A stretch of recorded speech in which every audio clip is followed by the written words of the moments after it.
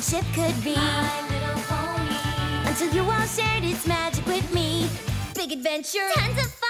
A beautiful heart, faithful and strong. Sharing kindness, it's an easy feat. And magic makes it all complete. You have mine. Did you know you're all my very best friends?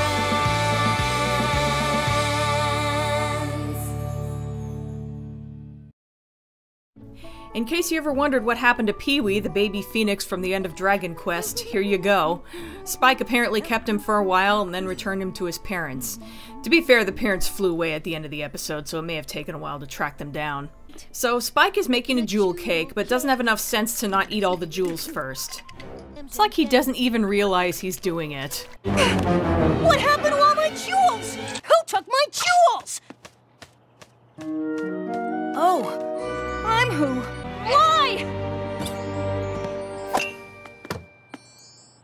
That's why. I wish I had a dime for every time the camera pulled away while Spike yelled dramatically at the sky.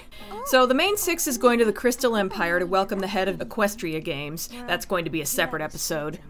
Anyway, Fluttershy needs Spike to watch over Angel while she's gone, and she's offering to pay him with a nice big jewel. But neither he nor Angel is crazy about the idea. Also, maybe don't leave Angel alone with Aloysius, just saying. But Spike really wants that jewel, so he agrees to it. See you tomorrow. She's not the only pony with a pet that might need some watching. Oh yeah, this'll end well. I think this is the first time we've seen Tank since May the Best Pet win. He can take care of himself. Anyway, we're gonna see a lot of evidence pointing to why a flying turtle is dangerous. All right, you can watch him, but only because someone needs to make sure that he doesn't slack off while I'm gone. Aww. He'll also be looking after Opal. I love her, she's such a cat. So, thanks for your help, and good luck to you. I think the dragon was expecting a little something for his efforts. Is it the jewels or the pony he's admiring? Why not both? Almost as beautiful as the pony who gave it to me. Sparity for the win. Next up is Gummy. Go ahead, ask her. Of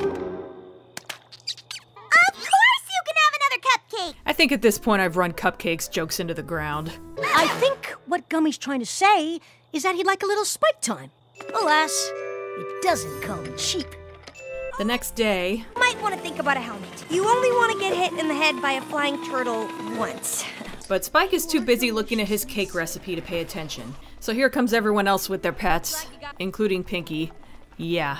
Be sure you get plenty on his tail or it won't get as poofy as he likes it. And now all the other pets are here. And the main six all say goodbye to them. No, I love you more!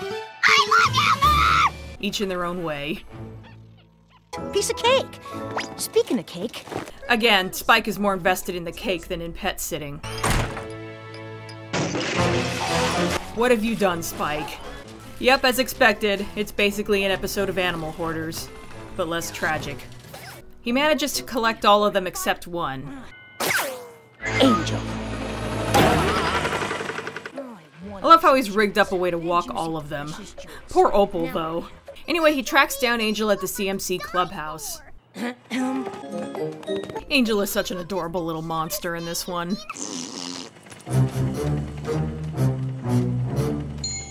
So he tries to pawn Angel off on them. Maybe I could let you take care of him instead. It's just you're so good with them. Like, get a cutie mark for bunny sitting good. A bunny sitting cutie mark.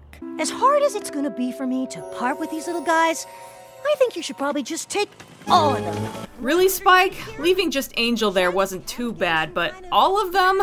And presumably you're gonna keep all the gems? This is a new low for you. Sure. Yes. Polite. But they're gonna need supplies. Wouldn't the main six have left Spike with their stuff and he'd just have to go back and get it? I happen to know for a fact that Applejack gave you a gem to watch Winona. Obviously, no one around here is getting a cutie mark for kindness toward a poor, hungry little dragon.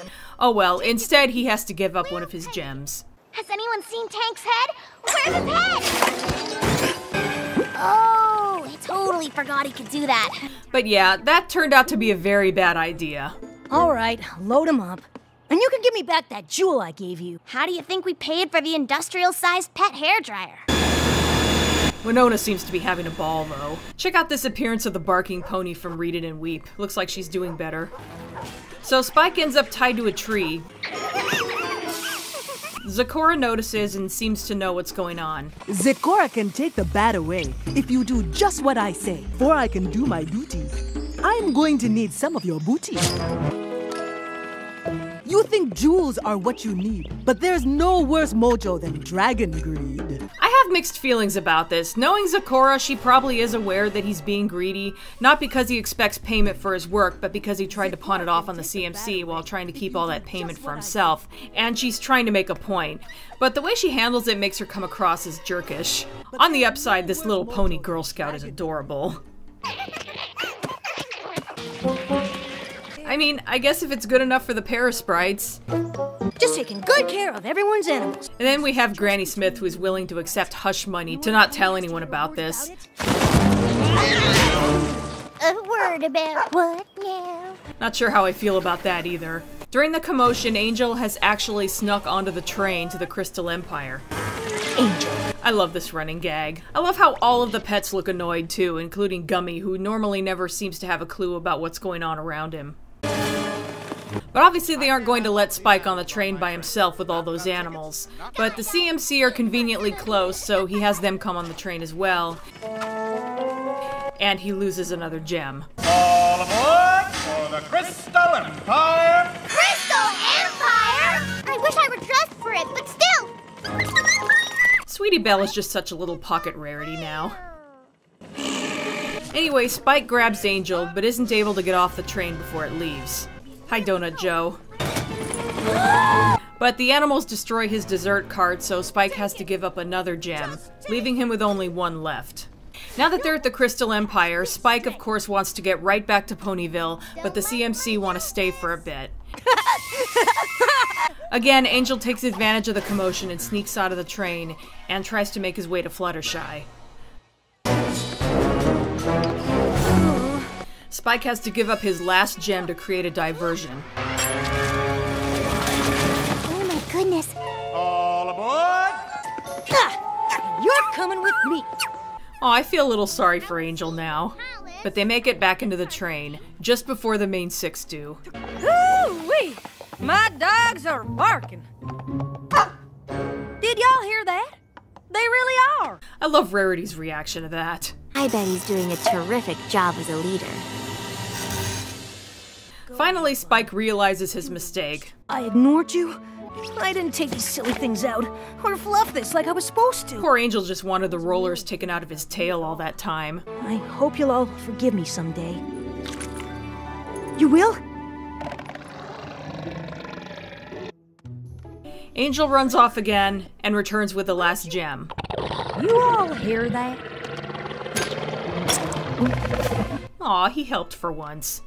When they get back to Ponyville, Spike sneaks all the animals out of the back so he can pretend that they were waiting for the main six at the train station. I've got to hand it to you, Spike. You did a really good job of taking care of the animals. Angel looks perfect. You did such a good job fluffing his tail. Yeah, because he just did it finally. But he still has most of that last big jewel left, so... Of course. And so ends Just for Sidekicks. So I know a lot of people don't like Spike episodes because he tends to get dumbed down for plot convenience. But I thought this one worked. It doesn't seem out of character to me for Spike to think that since he took care of Pee-wee, he could just as easily take care of a bunch of animals. By the way, notice in these pictures of Pee-wee in the beginning, he's shown getting into stuff a lot. Maybe that was foreshadowing this episode and Spike didn't take as good a care of him as he thinks he did. Spike does do some pretty messed up stuff in this episode, but he admits to his mistakes in the end. I guess it's not so great that he gets away with it and that the main six never find out that he was on the train, but he ends up having to pay for it with his own stupidity. Yes, ideally, he should have had to apologize to the main six, but I feel like it evens out. This is a pretty straightforward episode. Don't take on more responsibility than you can handle, especially not in the name of greed. It's not the best or anything, but it's a fun little filler episode. Of course, this brings up the question of what the hell the main six did with their pets all those times they went out of town with Spike, but oh well. Next up is Apple Family Reunion. See you then.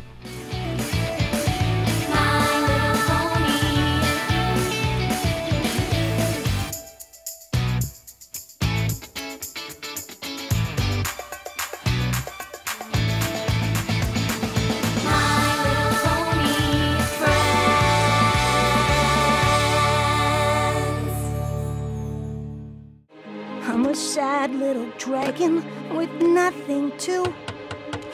Is it?